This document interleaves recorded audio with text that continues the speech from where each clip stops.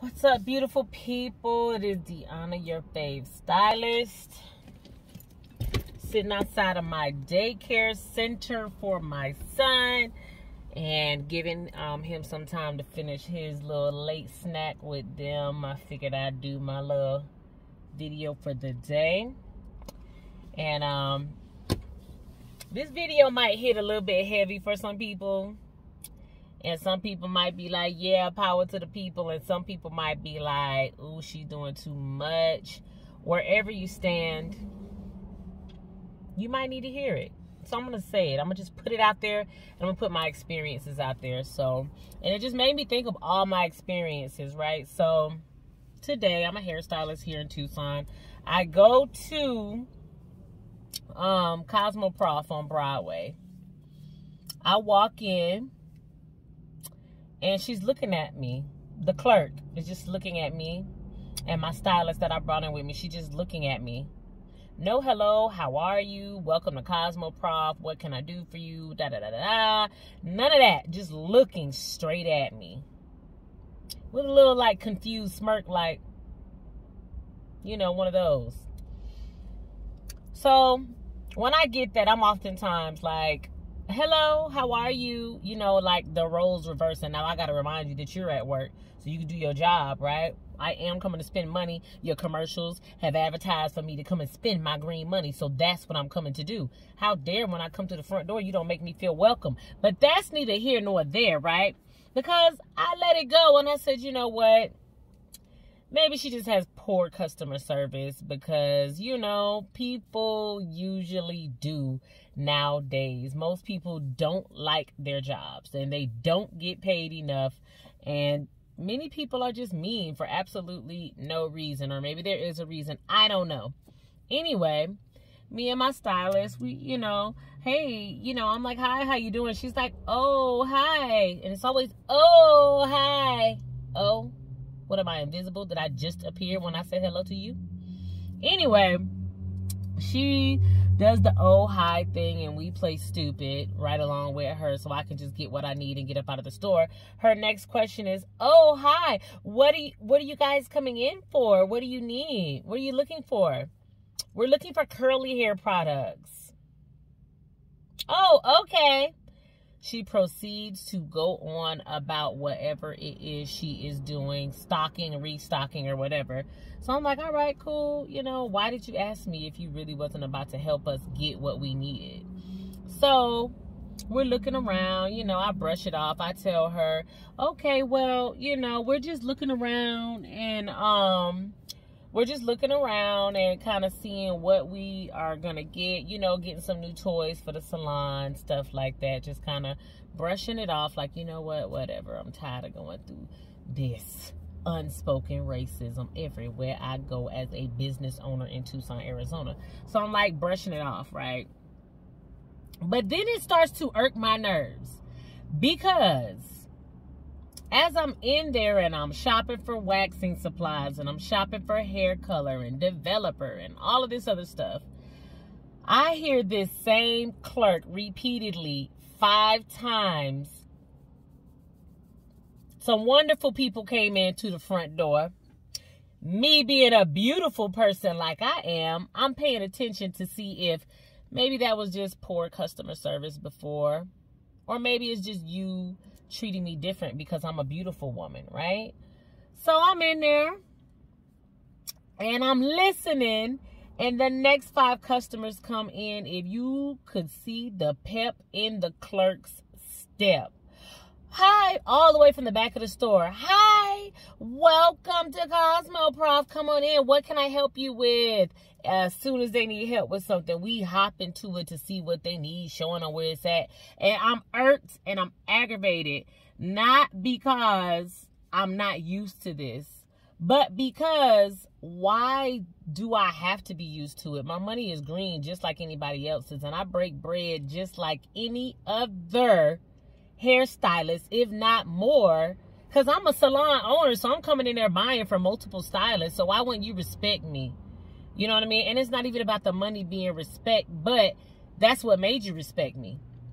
Once you relearned, because I guess you forgot I'm a salon owner, because I've been in there at least, 10, 20 times since y'all moved to this new location, And so it just really is disappointing to see a company actively promoting kinky, coily, curly hair products. And because I just feel like since the George Floyd thing happened, companies have been reaching out intentionally to Black business owners, CosmoProf being one of them. And they openly are now, after years and years of being in business, are openly promoting curly hair products and doing things for people with strong, highly textured hair when we've been existing for a long time, right? So it's like, I get it, and I appreciate that you are finally acknowledging that our hair texture is a thing. It exists. It is real. It needs products, and hairstylists are actually white hairstylists are actually getting into the curly hair thing, and I feel like I am the one to speak on this because I have worked in a solo salon before where there was 22 other stylists outside of myself, and I was the only beautiful person in a little small mini mall of wonderful hairstylists, right? So I see the difference, and I see when people treat you with passive aggressiveness and microaggressions. And I'm also a military brat, so I've been brought up in all different types of cultures, and it is just so obvious now, the older I get and the more my patience gets thinner and thinner and thinner with disrespect and rudeness. You know what I mean?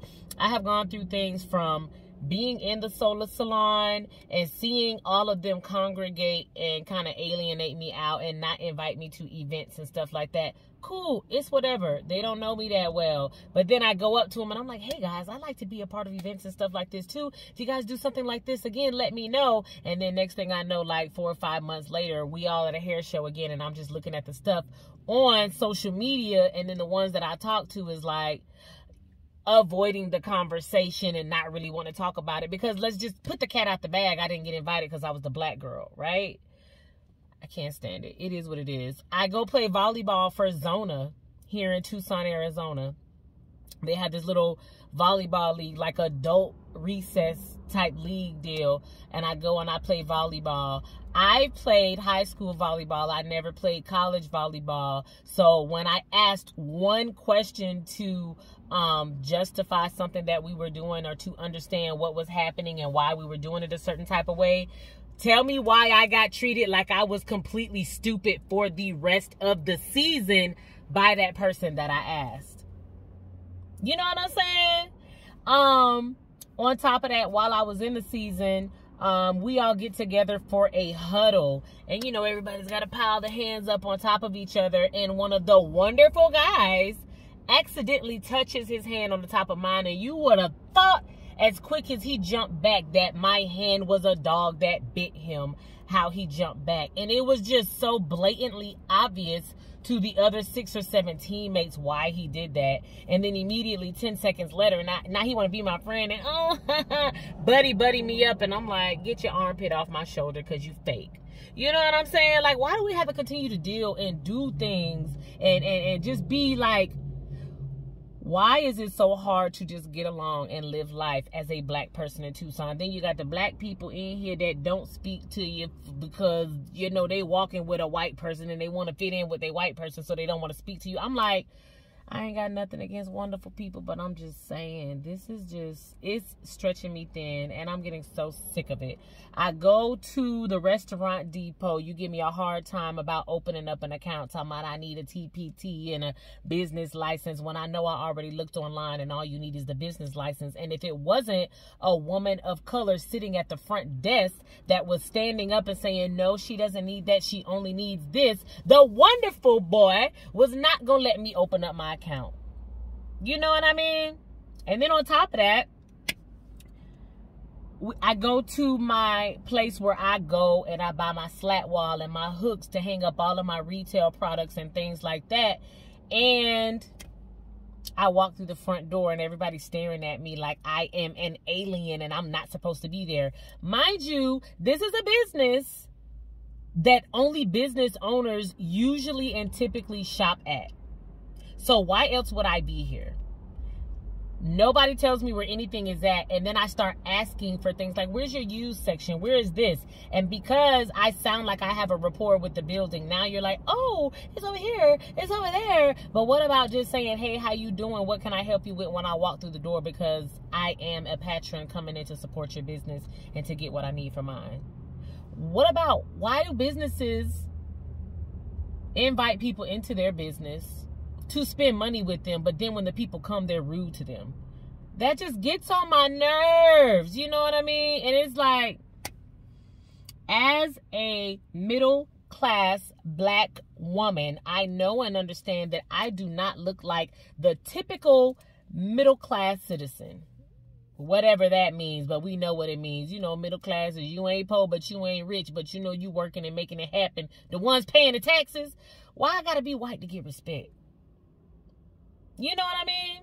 And I know there's going to be some people that's going to see this video like, ooh, she is really going off. She is venting. But if you are wonderful, white, and you're watching this video, put it down in the comments. Why do y'all act like that? All of y'all don't act like that, but you know who you are. If you're one of them, why do you exclude people because of the color of their skin? Why even pretend to be their friend if that's how you are? You know what I'm saying? So, we got this saying in the black community, and we be like, white people be white people. And if you a white person and you see somebody and it's a group of black people and you do something that's kind of funky for no dang on reason, and you see them looking at the other black person doing this, you know what this means? This is sign language for white people show be white people. And I said what I said. Anyways, I got to go pick up my son. Y'all, do better. Treat people how you want to be treated. Don't treat people based on the color of their skin. And don't be trying to read a book by its cover, because it's not right. Read the book. Words have meanings. Open the books. Read them. Get to know people. Figure out who people are. I shouldn't have to say, oh, I know this business owner and that business owner, so now you know I'm associated with another black person that has done good business. And so you're like, oh, she's one of the good ones. I'm sick of it. Y'all, do good business, period, until people give you a reason otherwise not to. Y'all have a blessed day. Let me go get my child out of daycare.